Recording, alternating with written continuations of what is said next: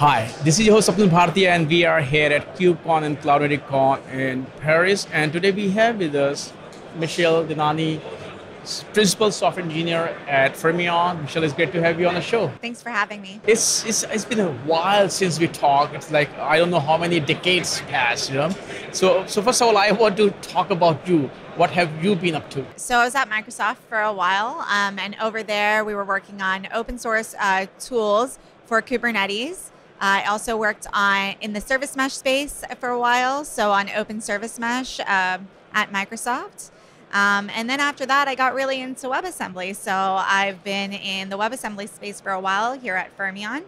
And we're really excited because I think WebAssembly is a wonderful thing to use on Kubernetes, and we're seeing more and more interest. And so that's where I've been digging into. How would you define WebAssembly and its role in the cloud native space and in the Kubernetes ecosystem? What WebAssembly is at the end of the day is it's a binary format or a compiled target, and it allows you to basically compile your application regardless of language into a universal compile target that you can then deploy on any architecture or operating system without making any changes.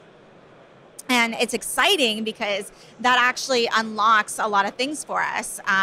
The startup speed of WebAssembly is incredibly fast, it's about half a millisecond.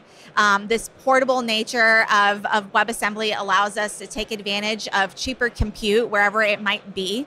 And these are starting to unlock a lot of practical solutions for companies that have problems around not being able to just throw a bunch of money at a problem. If you want to actually do more with the infrastructure you have, how do you do that? And WebAssembly seems to be a really good solution for that. And if you look at WebAssembly, of course, we can go, a lot of discussions happen on the Twitter boards and everything. Is it versus Kubernetes or it's with Kubernetes on Kubernetes? What is it? That is such a good question. There's such a great collaboration here between WebAssembly and Kubernetes. It's something that you can use on Kubernetes, next to your containers, even in the same pod as your container, which is super exciting. And so today we've announced a project, actually. It's called SpinKube, and it's a collection of projects that essentially form a stack that allow you to run WebAssembly on Kubernetes in a Kubernetes native way, in your pods, using the same tools that you've been using, doing everything essentially the same, but leveraging the startup speed that WebAssembly provides, the efficiency, the portability, and that's really exciting. And who is the target audience of WebAssembly? It could be so many people. You know what's incredible to me actually is through the last several years, I've been hearing about people in different spaces, whether that be dealing with machines in factories or automobiles or web services and serverless or robotics and machinery, like all of, or AI, all of these people, they have these different use cases, but they all are coming and converging onto WebAssembly as this thing that they need to do what they need to do. So it could be a diverse target. What was the origin of the idea? And once again, let's talk about that and then. Yeah, absolutely.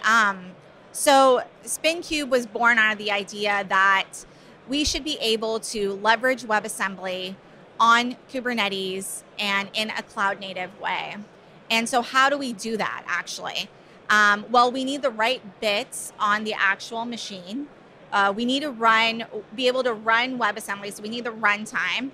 And we need to be able to switch between using that and the container runtime, because you're probably going to have both on your cluster. So how do you do that? So we have a containerd shim that actually allows you to execute your WebAssembly binaries in your pods. And then on top of that, how do you actually run your apps, like logically? How do you think about it? How do you abstract that? So we have a custom resource called a spin app and a spin operator that runs in your cluster.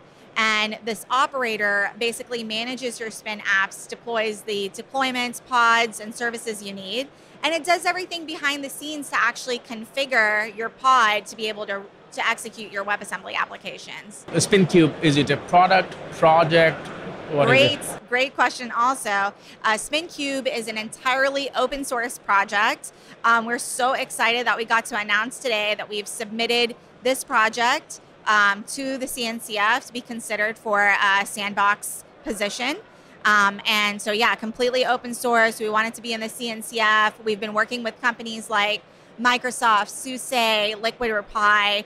So it's not just a Fermyon project. It's actually the combination of a lot of hard work from a lot of different people across a lot of different companies, and actually has been in the making for a few years now. So when we look at open source, it can solve day one problem. You have been in space for a long time, but big organizations, they have all the resources, but not everybody has resources. So that's where commercialization plays a big role. So when we look at the commercial aspect, if you look at SpinKube or Fermyon, what about if users, they want it, but they don't have in-house capabilities? So will there be a commercial angle around that as well? Yeah, actually, so that's also a really good question. You got all the really good questions today. Great. So yeah, people don't actually want to use these like disparate like projects that are spread out all over the place, right? So one thing is that even though SpinKube is a project, it's entirely open source, it's also a stack-based approach. So you don't have to, get things from different places. You can just get this whole stack of projects and run that on your cluster, which already provides a good day one experience. And on the commercialization part, again, great question. We've also launched Fermyon, a platform for Kubernetes. And I'm sure that Butcher will go into that in a little more detail. This is a big discussion these days. You know what I'm going to talk about, right? Gen AI. Yeah. From Fermyon's perspective, from the whole WebAssembly perspective, what role do you see of Gen AI and LLMs in this space, or is it too early?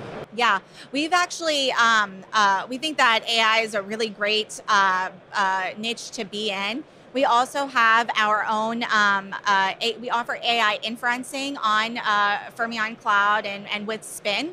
And so what that does is it basically leverages the part of the developer experience, or the experience where a developer just wants to do some type of inferencing, and that's basically a compute problem. We have some GPUs that are hosted on Civo Cloud. And what we do there is we allow time sharing of that GPU so that folks can leverage GPUs without actually having to wait for long startup times and heavy costs. Michelle, once again, thank you so much for talking to me. It's been a long day, but I would love to talk to you again.